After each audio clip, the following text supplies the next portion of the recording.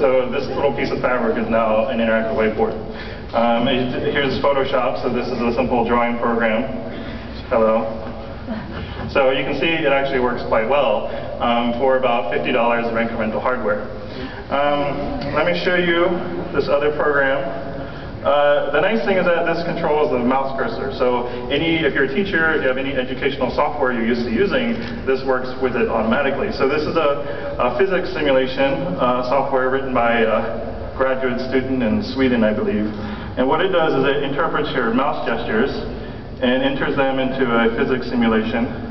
So we can do little experiments like stack up some blocks, draw a ramp, and then create a ball. There we go. Ball. Here we go. And then it'll do all the right things.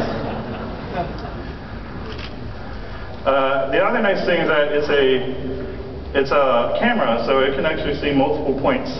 So if I use two pens, there's actually a multi-touch interactive system as well, where I can grab both ends of this and use multiple hands. And it supports up to 4 people.